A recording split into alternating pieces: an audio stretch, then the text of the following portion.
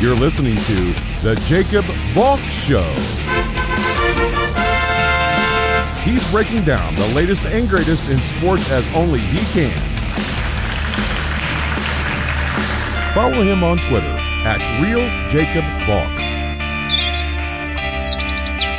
Here he is, Jacob Valk.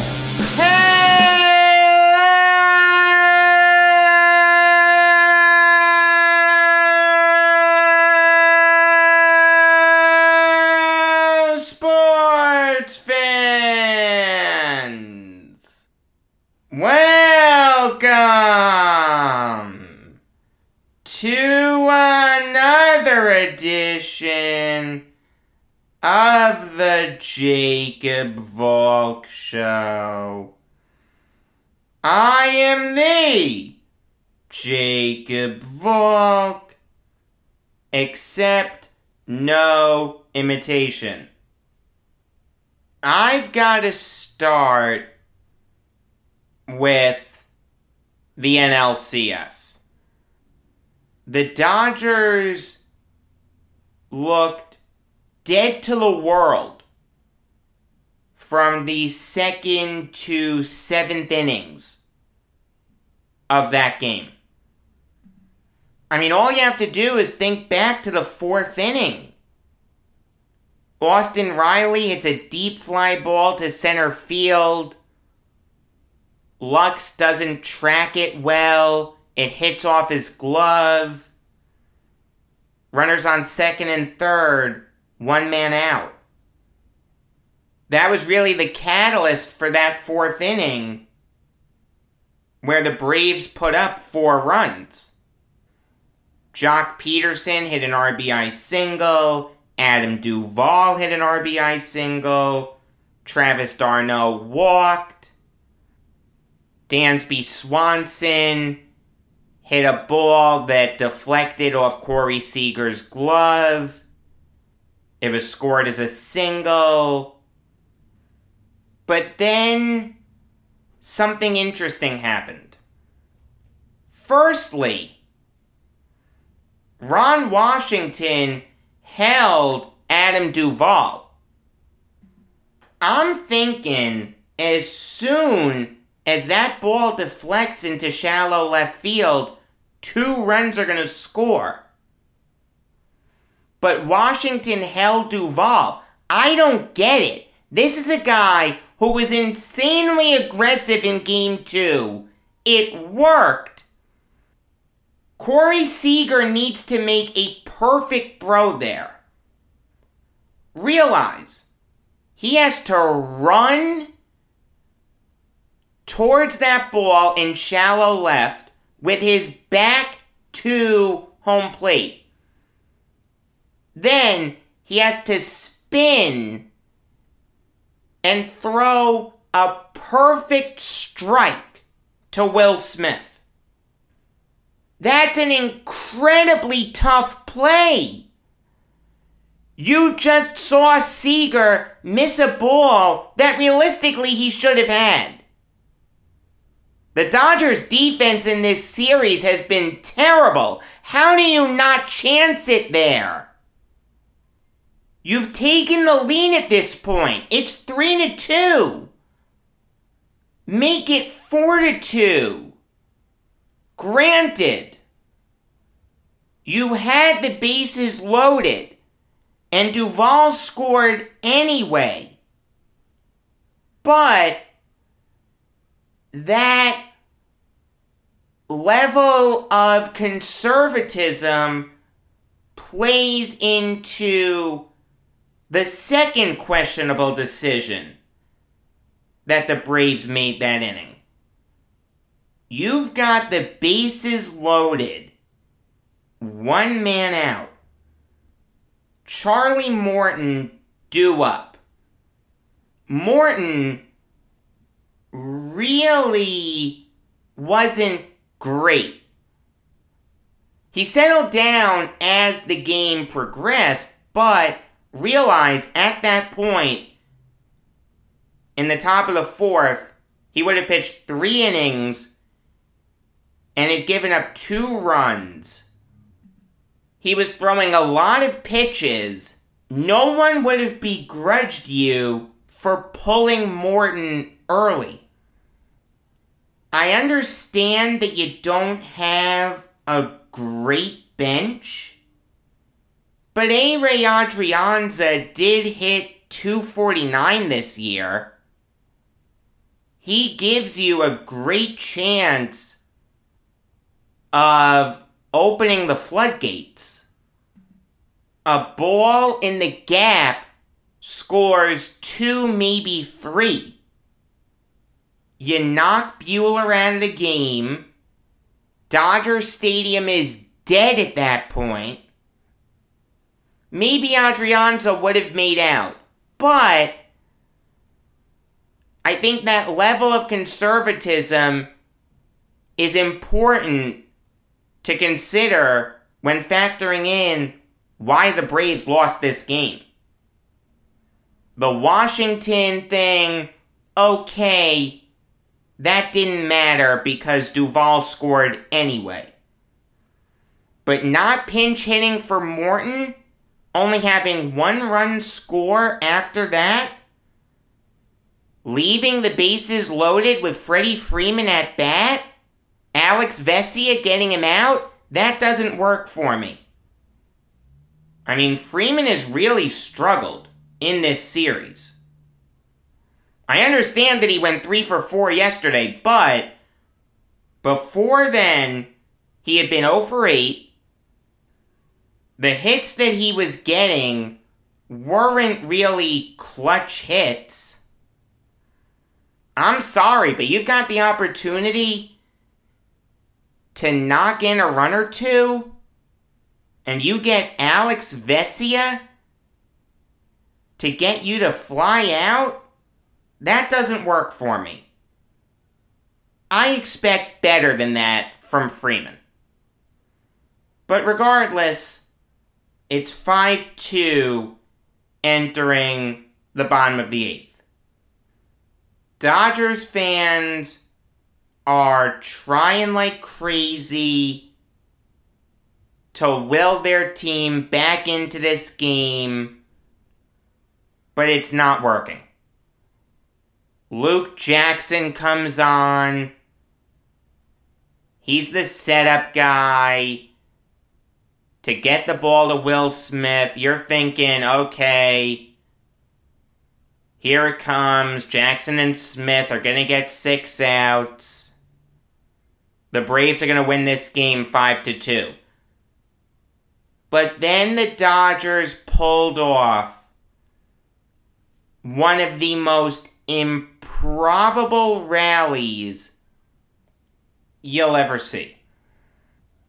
Will Smith singles, but then Justin Turner pops out. A.J. Pollock singles, so the tying run is at bat in the form of Cody Bellinger. We all know how bad Bellinger's been this year. He's been hurt. When he's played, he's only hit .165 with 10 home runs and 36 RBIs. In these playoffs, he's actually been good. He's been hitting .286, but no one expected him to hit a home run. The best you could hope for would be like a single or double. Hand the baton over to Chris Taylor, see if he can work some more magic like he did against the Cardinals. No one's thinking that Bellinger's going to have a 2019-esque at-bat. But he did. He hit a high fastball from Luke Jackson out of the park. Dodger Stadium erupted. The whole baseball world erupted. If you're not a Red Sox fan or an Astros fan, you were watching that game. As as a baseball fan. That was one of the biggest home runs you'll ever see. It may have saved the Dodgers' season. Let's say Bellinger grounds into a double play, and let's say the Dodgers go 1-2-3 in the bottom of the ninth. They're down 3-0. They're not coming back from that. I mean, granted, a 3-1 is still tough, but a 3-0 is even tougher. That's only been done once in baseball history. And we're not going to talk about what teams took part in that, and we're not going to talk about why it happened. There's just no way that the Dodgers would come back from 3-0 down. 3-1 down? It's a little more reasonable. Still unlikely, but it's a little more reasonable. But even if you're looking at that home run in a bubble, you think about some of the big home runs in baseball history. Jim Leyritz in 96. Bernie Carbo in 75. Mike Scioscia in 88. DJ LeMahieu in 2019. Any of the Yankees home runs in 2001. The Bellinger home run is right up there. Now, granted, the Carbo, LeMahieu, and other Yankees home runs aren't as memorable because Carlton Fisk happened, because Jose Altuve happened, and because Luis Gonzalez happened. But if the Dodgers rally and win 3 more games, they don't even need to win the World Series for this to happen. Just win 3 more games. That Bellinger home run becomes just as important as the Scioscia home run and the Leyritz home run. Is it in the Joe Carter or Bill Mazeroski tier? No. It's in the tier below. But that's okay. It's okay to be Jim Leyritz. It's okay to be Mike Scioscia. It's okay to be Alfonso Soriano. That home run that Cody Bellinger had could very well be the biggest hit that he ever gets in his life. And that's okay. Because if the Dodgers win the pennant, he'll never have to buy another drink for as long as he lives in the city of Los Angeles. Look, there's a lot of baseball left to play. Make no mistake about it. Every game from here on out for the Dodgers is a must-win. You don't want to fall behind 3-1. You don't want to fall behind 3-2 going back to Atlanta. Fantastic job by Bellinger. You can't praise him enough. But here's where the conservatism reared its ugly head again. After giving up 2 singles and a home run, there's no way that Jackson's gonna pitch to Chris Taylor, right? No, he pitched to Chris Taylor, and he gave up a single. Jesse Chavez came in with a runner on first. Taylor stole second, advanced to third on a Matt Beattie groundout. Then Mookie Betts hit an RBI double that made it 6-5 Dodgers. How do you allow Luke Jackson to pitch to Chris Taylor there? It's clear that Jackson had nothing. You cannot let him pitch to Taylor. Chris Taylor is a really good playoff performer.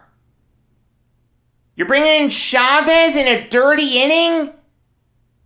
With a runner on? No! You bring him in a clean inning with no one on. Let him get 2 more outs. And then maybe, just maybe, you get another big 9th inning hit. I was stunned to see Jackson out there after the Bellinger home run. It was almost like the Braves approached this game with a "we don't need this" mindset. And in all fairness, if they win tonight, it's just as good as being up 3-0. I understand that it's a lot harder to come back and win 4 straight rather than to come back and win 3 straight. Okay, believe me, I know. I'm a Yankees fan. But a 3-1 deficit is still insanely tough. Like, I get the logic of playing for Game 4 rather than Game 3, but realize something.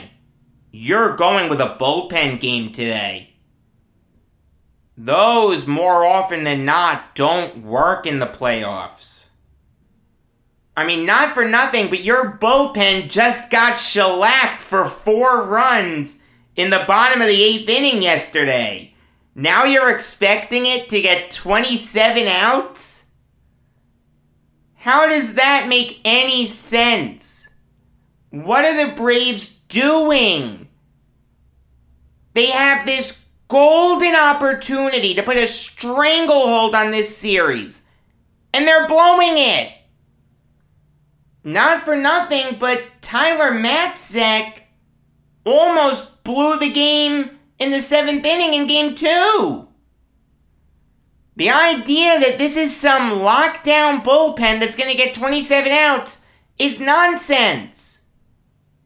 Who's going to win this game? The Braves bullpen or the 20-game winner in Julio Urias? Oh boy, that's a tough one. I gotta put my thinking cap on for that one. You know, the Braves haven't even announced who's gonna start. We know it's gonna be a bullpen game. We don't know who's gonna start.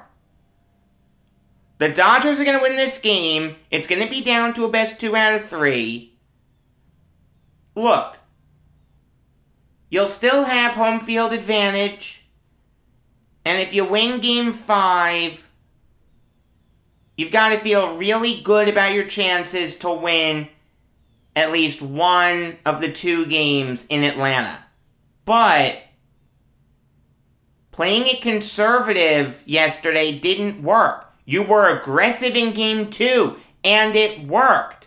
Now you're going with a bullpen game in Game 4? I'm telling you, it seemed like that's what the Braves were doing. They were playing for Game 4. We don't need this one. We're just going to look to Game 4. That's the only way that being conservative makes any sense. But it's not going to work.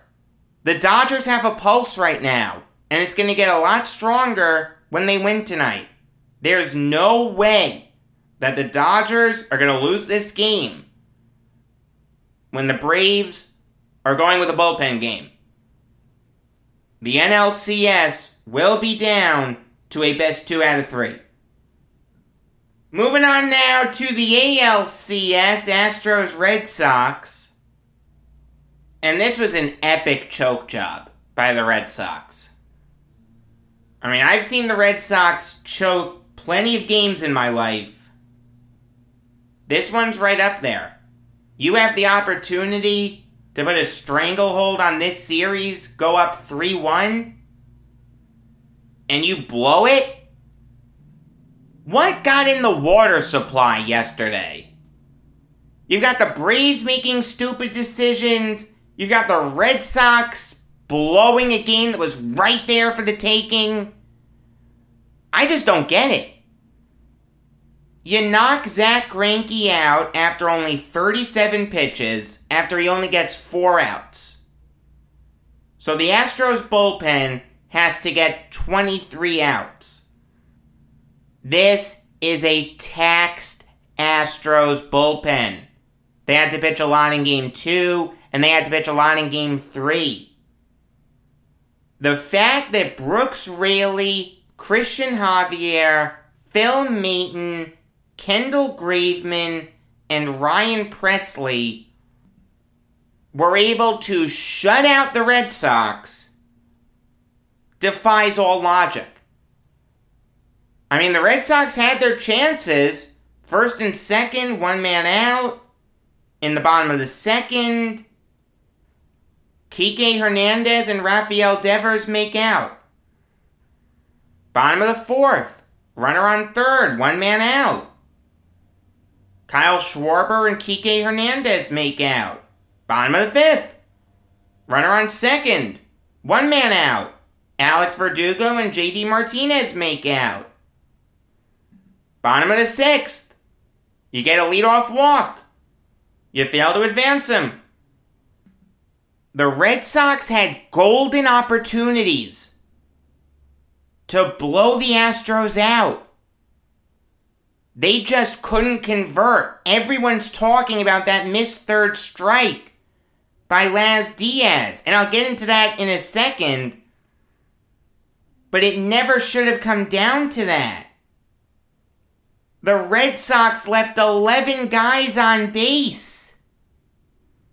They did nothing with runners in scoring position. The Red Sox had their chances. They failed. Before I get into the unmitigated failure that was Laz Diaz, I want to talk about the Red Sox's pitching decisions. Because that's the thing. Everyone's focusing on Diaz. You're focusing on the wrong things. Focus on the fact that the Red Sox couldn't hit the Astros bullpen and the fact that Alex Cora mismanaged that game. You can't pull Nick Pivetta after 5 innings. Not the way he was pitching. Not after only giving up 2 hits through 5 innings and having only thrown 65 pitches. You let him start the 6th. You ride that train for as long as possible.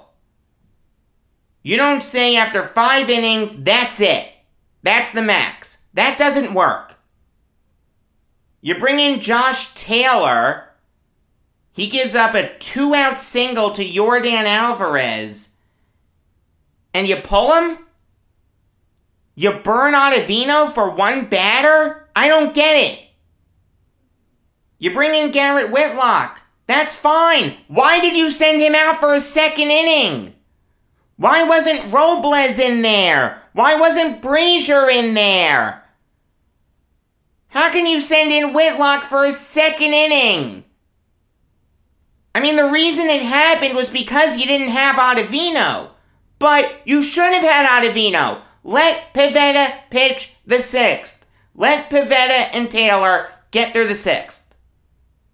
Then Ottavino pitches the 7th, Whitlock pitches the 8th, Brazier pitches the 9th, bada bing, bada boom, you're done. Instead, because you mismanaged the game earlier, you have to ride with Whitlock through the 8th inning, and he gives up the game-tying home run to Jose Altuve. Freaking Altuve. One of the best playoff performers in baseball history. Seriously, all the big moments, it's incredible. But now on to the missed third strike. It's a 1-2 count on Jason Castro. The Astros have runners on first and second, 2 men out. If Nathan Eovaldi gets Castro out, it's a tie game entering the bottom of the 9th. Eovaldi throws a pitch that, any way you slice it, is a strike. Okay, I'm a Yankees fan. It's a strike. It wasn't too high. It caught plenty of the plate. It's a strike. Laz Diaz calls it a ball. 2 pitches later, Castro hits an RBI single. Jose Altuve walks. Martin Perez comes in. Perez allows the floodgates to open. Michael Brantley hits a 3 RBI double, which really puts the game out of reach. Yordan Alvarez, Carlos Correa, and Kyle Tucker pile on. By the time the bottom of the 9th hits, the Astros are up 9-2. Here's the thing, though. I'm not even upset with Laz Diaz. Because Laz Diaz did what Laz Diaz does. He got the call wrong. You know he's going to get the call wrong. According to umpscorecards.com, Laz Diaz was the 4th worst umpire in the majors this year, behind only Ed Hickox, Brian O'Nora, and Ron Culpa. Here's my question. How on God's green earth does Major League Baseball look at Laz Diaz, one of the most universally despised umpires in the sport, by players, by managers, and by fans, and say this guy should be umpiring playoff games? We have the ability to measure how good these umpires are. The only thing that they do now is call balls and strikes. If the goal is to get the call right, why are we allowing mediocre umpires to umpire the most important games of the season? The NFL is merit-based in the playoffs. The NHL basically throws out the rule book in the playoffs. It has to be pretty blatant to be called. How can anyone look at Laz Diaz and say that this guy deserves to be an umpire in the playoffs? Diaz missed a total of 21 calls.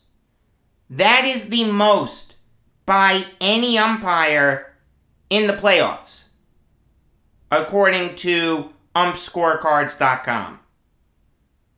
Any way you slice it, this guy is one of the worst umpires in the sport.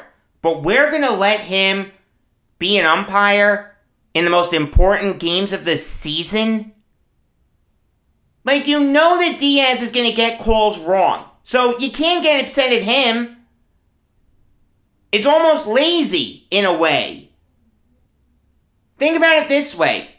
Let's say Diaz got that call right, and Jason Castro had struck out. Would we be killing Jason Castro right now? No, because Jason Castro isn't that good. You're not expecting Jason Castro to do anything there. You want him to, but if he doesn't, okay, it was always kind of a long shot. You don't get upset at bad players when they don't execute. So you can't get upset at a bad umpire for not executing. You know that he's bad, so don't get upset at him. Get upset at Major League Baseball for assigning this guy to the postseason. I mean, there are always going to be bad umpires in the regular season, unless we go to the robo-umpires, which I really don't want. I like the human element. But in the postseason, if we have the data to know who the best umpires are. Why wouldn't we use that? Realistically, you only need 24 total umpires. I understand that you may need some substitutes in case something happens. You may need someone for replays, but for the most part, you need 24 umpires.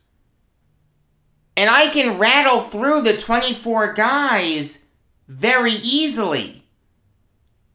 I'm not going to do it because it would be incredibly boring. But I promise you I could do it. I'm staring at the list right now. It's very easy to find. If an idiot like me can figure out the best umpires in the sport, why does Major League Baseball constantly send these below-average umpires to umpire the most important games of the year? Laz Diaz was terrible. He never should have been there. Jerry Meals was terrible. He never should have been there. Believe it or not, Gabe Morales, a guy who we killed for Game 5, Dodgers-Giants, he actually calls balls and strikes pretty well. Granted, this only takes into account what he did as a home plate umpire, not a first or third base umpire. But that's kind of interesting that Morales grades out as one of the best balls and strikes callers in the game. Hey, the numbers don't lie. I mean, not for nothing, that game against the Red Sox, where Morales was terrible according to everyone with a Yankees affiliation, was actually his third best game of the season. He called balls and strikes with a 97.7% accuracy, according to umpscorecards.com. So hey, give Morales credit. He's Jocko Conlon compared to Laz Diaz. He's Nestor Shilak compared to Jerry Meals. There are always going to be missed calls. The goal should be to minimize them by putting the best people out there possible. Major League Baseball does not do that. We have the data to determine who the best umpires are. Let's use it to our advantage. But now it's time to preview tonight's game between the Astros and Red Sox, the all-important Game 5.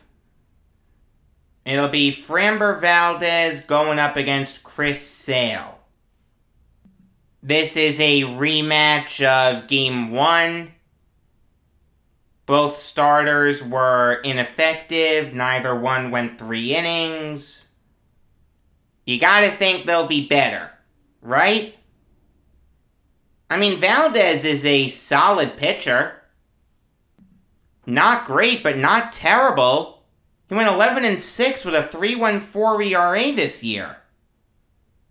He relies on deception, sinker, curveball, changeup.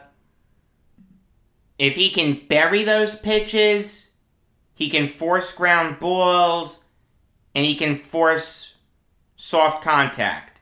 If he leaves them hanging, that's when he gets into trouble. The key with Valdez is to hit his mistakes. That's easier said than done, because his mistakes look a lot like his really good pitches. That's what happens when you're dealing with an off-speed pitcher. He'll throw a pitch that looks great, and then at the last second it just dies. But if it doesn't die, you can hit it out of the park, but if you don't realize it in time, you foul it away, or you don't make contact at all. Very tough to hit off-speed pitchers if they're doing it right. If they're not,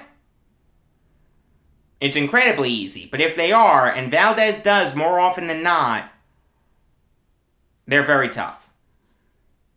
Now, Chris Sale is like the polar opposite.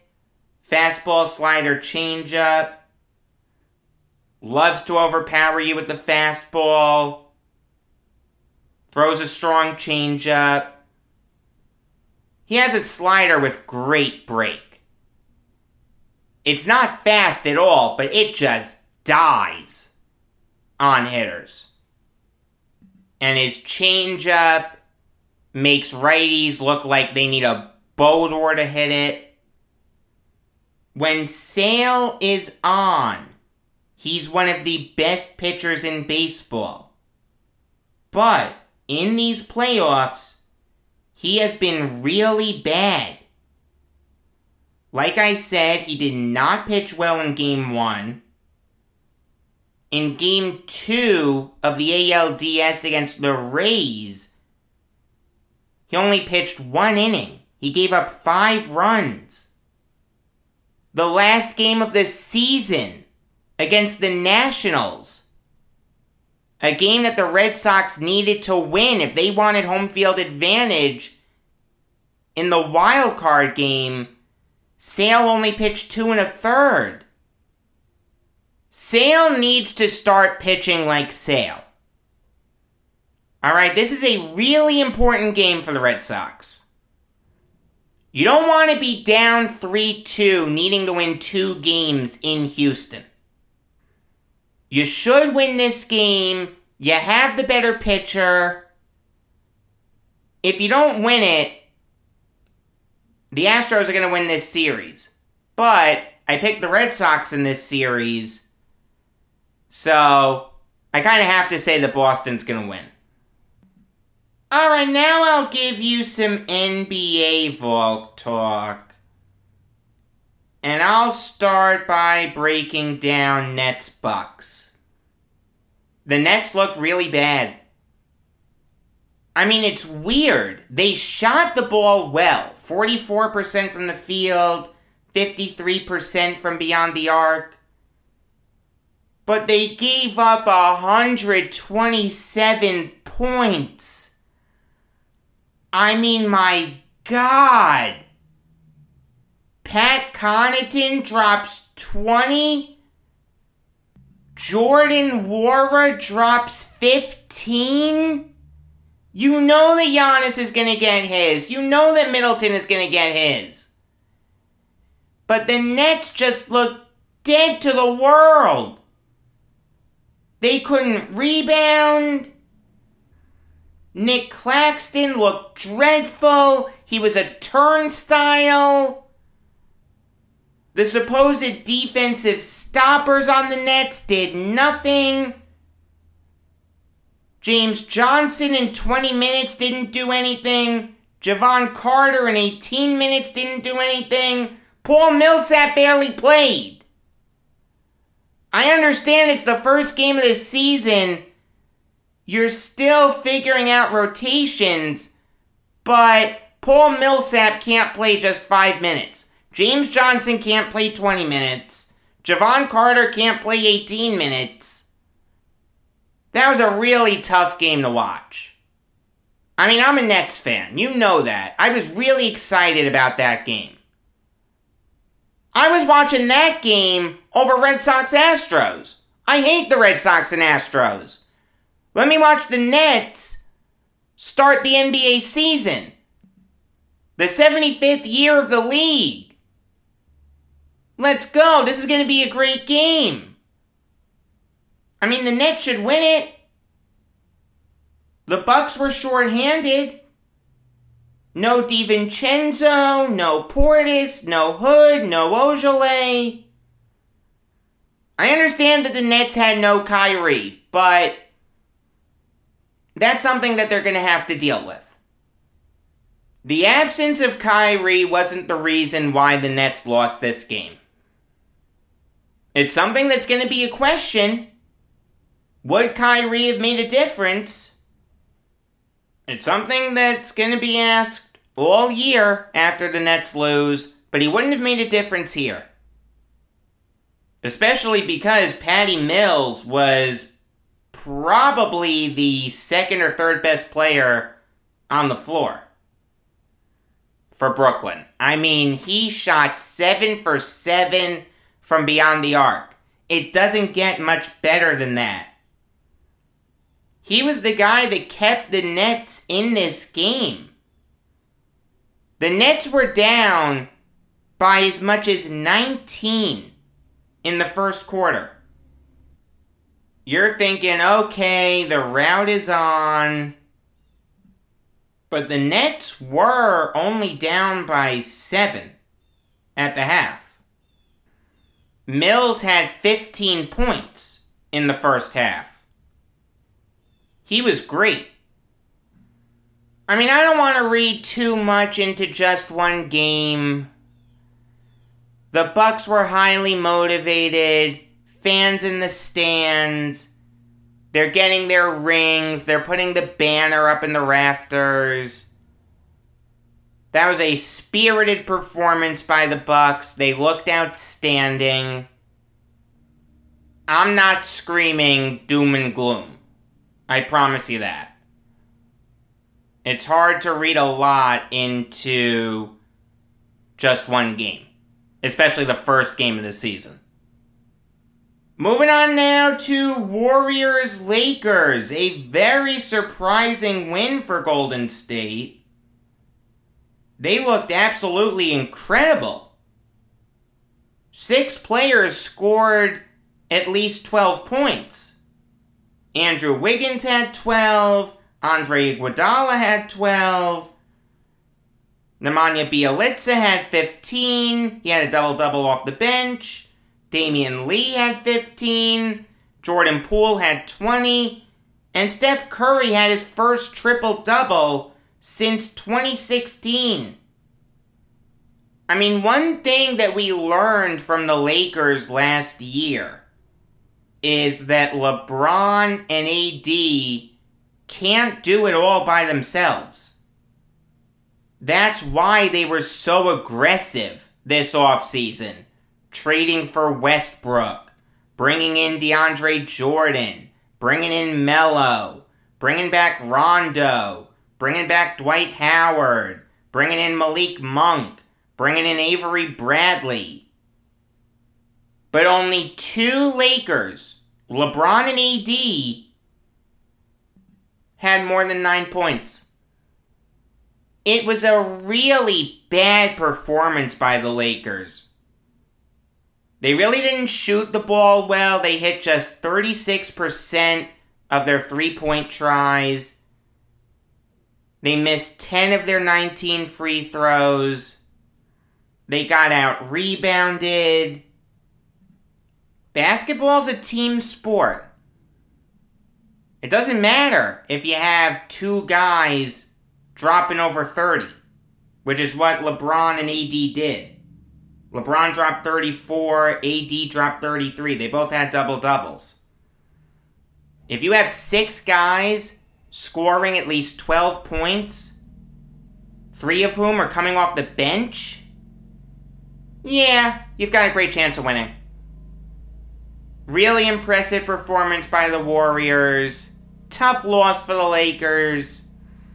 I'm not going to go too crazy about it. Again, it's just one game. I think we all know they're going to be fine. Russell Westbrook was clearly the third option, though. And he struggled in that role. He shot 4 for 13 from the field, 0 for 4 from beyond the arc. He had 8 points, 5 rebounds, and 4 assists in 35 minutes. I'm going to be very interested in how Westbrook plays this year, because him and LeBron may kill each other. I said that when the trade happened, and I'll say it all throughout the year. It's one of the biggest storylines to monitor in the NBA, how Westbrook meshes with the Lakers. I'll close this show out by breaking down Jonas Valanciunas' extension. He signed a 2-year extension with the Pelicans worth $30.1 million. And this is an interesting move, locking up Valanciunas before he ever plays a game for the Pelicans. I mean, this is really risky. A, Valanciunas has an injury history, but B, he may not work with the Pelicans. Like, what was the biggest issue that the Pelicans had last year? Lack of spacing. Steven Adams and Zion did not work. So you bring in Valanciunas, who's a better player, seems to be learning how to shoot it from beyond the arc. Last year for the Grizzlies, he hit 21 of his 57 three-point tries. That's a 36.8 three-point percentage. Maybe he'll never become Brook Lopez, but I don't think he'll stay as Andre Drummond when it comes to outside shooting. This can work. It's really risky, though. To double down on Valanciunas like this is a risk that I really can't get behind. I'll say this, though. It's a very tradable contract. I'll take Valanciunas on my team at a little over 15 mil per year. That's more than fair for him. I'm just not sure how he's going to fit with the Pelicans. This can work. It's just a risky bet to double down on him. I'm not sure I would do it if I was David Griffin. Until tomorrow, I'm Jacob Valk. And always remember, if you disagree with me, you're wrong.